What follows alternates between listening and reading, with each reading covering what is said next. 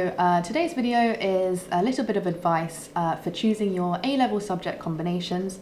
It's getting to that time of year where you might have to start thinking about it if you're going into the sixth form, or maybe you've never studied it before and you want to know what you should choose.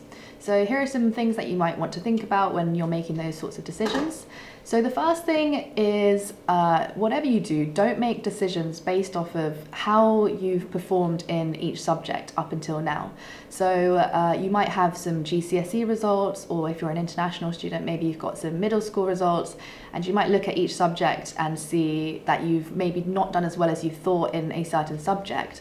Don't let that make your decision of what to study at A-level. There's really not much correlation between how you perform at GCSE level in a subject and then A-level and onwards, because the style of examination is so different. The subject content will be new, and it's basically starting from the ground up. So if you make a decision based off of GCSE, you might lock yourself into one path. So humanities or sciences, you know, just because of one single paper. So I would definitely look at each subject that you could take with fresh eyes, and don't put yourself in a sort of I'm bad at this or I'm good at this only type of thing.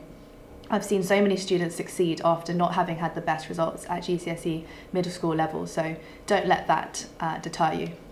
The second thing that you've got to do is make sure you understand the difference between facilitating and non-facilitating subjects. So this used to be a list that the Russell Group universities used to post, specifically outlining which subjects a student should choose for particular courses. They don't actually do that anymore. Instead, what they have is more of this kind of interactive site. It's called informedchoices.ac.uk if you want to click onto it, and it kind of gives you a bit of advice about what each subject might be useful for and what universities look at. However, I still think there is quite a strong leaning towards these facilitating subjects versus non-facilitating. So what it means is facilitating subjects are subjects which are required to enter certain courses. So a lot of courses such as medicine will require chemistry and biology, engineering courses might require further maths, physics courses, physics, and so on and so forth. So the list of facilitating subjects, which you can find if you do a quick Google, but it's going to be basically maths, the three sciences, and maybe geography, history, because you can't study these subjects without, you can't go on to degree level without these A-level subjects. Also modern languages, often the case as well.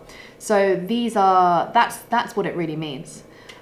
So just make sure, if you have some idea of what you want to study, you don't want to cut yourself off from those options. So to avoid that, you just got to make sure that you're studying at least a couple of, or maybe the right combination of facilitating subjects, because the rest of it doesn't really matter. The third point is a little bit different from facilitating versus non-facilitating subjects, is hard versus soft subjects. So again, the universities don't now kind of differentiate too much between these subjects, because it was actually stopping a lot of students from studying soft subjects, and as a result the universities weren't getting as much interest in those particular degrees. But as I said, again, I still think there's an element of kind of favoritism towards the harder subjects. So hard subjects, again, you can find lists, but hard subjects and soft subjects, the way they differ is kind of in whether they are more based in kind of a sort of academic approach versus a bit more like practical focus. So if we take something, a really good example is economics versus business studies, or business, whatever, depending on the curriculum. But something like economics, when you go to university, a lot of the theories and concepts you learn in economics, they set you up very well to study further at university, because they're testing sort of they're building your analytical and evaluatory skills, and you know, a lot of the concepts you learn are really useful because they go on to university learning, but they're not a direct imitation of degree level economics. It's still very kind of different. It's just more like the underlying kind of meanings. Whereas with business, if you look at the exam paper, which I know they've kind of changed recently, so it's less so now, but it's a lot more based on kind of memorization of, you know, marketing mixes, or, you know, you could get away with doing the exam just by memorizing a textbook, whereas you've got to kind of apply those ideas more in econ.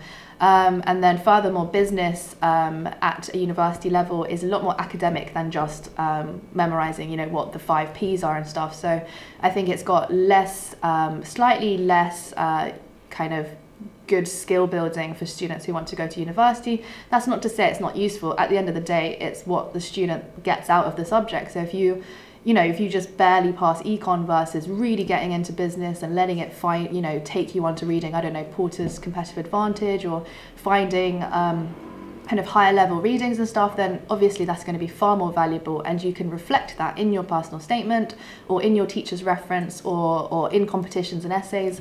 So there's definitely value in that. But just on a basic level, I would choose economics over business studies if you're going to put the same amount of effort in. So again, list of soft subjects you can find on various websites. If you are not sure kind of what is considered hard or soft, then what I would suggest is actually looking at kind of private school curriculum. So basically the schools that tend to send a lot of kids to Russell Group unis, if you look at the subjects that they offer, that's usually a fairly good indication of what subjects are valued by universities. Obviously, these schools, they kind of specialize in sending kids to the top universities, so you can kind of guess from that. And what you'll notice is that, you know, if you look at those who rank quite highly in secondary schools, they don't offer any of the, you know, softer subjects. It's going to be the core kind of facilitating subjects alongside, you know, all the modern languages, and then kind of music, art, and these more specific things that you need for certain degree courses. But no business, you know, no media studies, no kind of textiles, nothing like this. So that's usually a fairly good indication. Unfortunately, we have to kind of defer to people who've really done their research in this area. If you, you know, purely, if university is your, you know, kind of true and only goal. So obviously there's so much value in every single subject that you can study, but this is specifically if you're aiming for sort of Russell Group uni.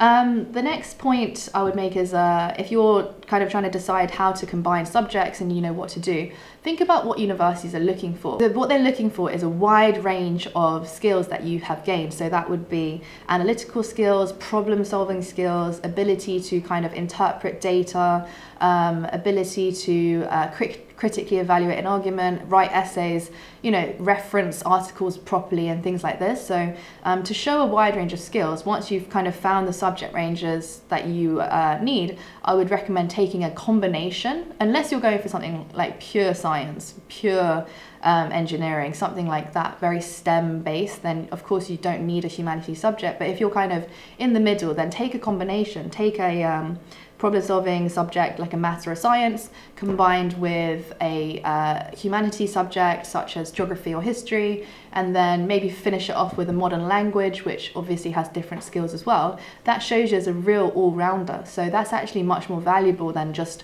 because you're going for, like, let's say PPE to study, you know, econ, politics, philosophy. That combination, I would say, is actually weaker than doing something like maths, politics and biology, because that shows better range, or maths, politics and French. You know, that again, it shows different skills that you've had to learn to get those grades or in those subjects. So I would definitely do a combination.